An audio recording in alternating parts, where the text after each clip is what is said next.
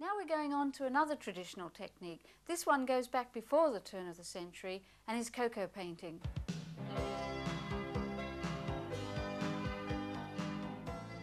For cocoa painting, you need cocoa, which I've got here, and I've got some melted fat here.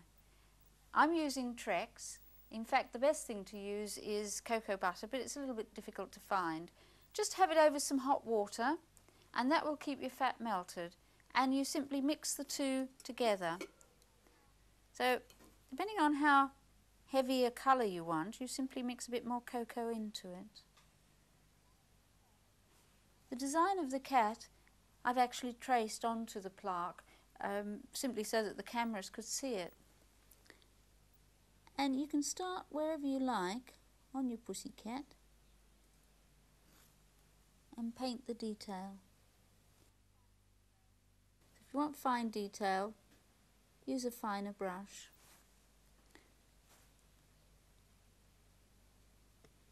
You can bring out little wispy bits of hair. One of the big advantages of cocoa painting, which all can be a disadvantage in some other ways, is the fact that it never really sets, because your fat never sets. So what you can do is to use a sharp point, like a scriber, and get your hair, especially for something like an animal, to give it texturing.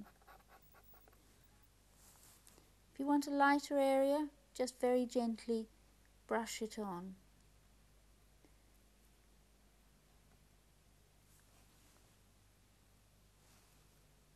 And round for his paws.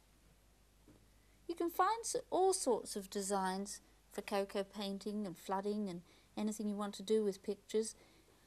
Things like cards, wrapping paper. Children's books are very good.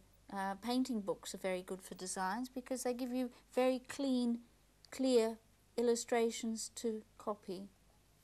If there's something you don't like, for example, I think I've done his foot a little bit too heavy, just use the back of a knife or a palette knife and take it away. And so you'll end up with a lighter effect underneath. Just using cocoa and your white vegetable shortening makes it cocoa painting. If you introduce a little bit of the dusting colour into your picture, then you can't really call it cocoa painting, but it's quite nice for highlighting.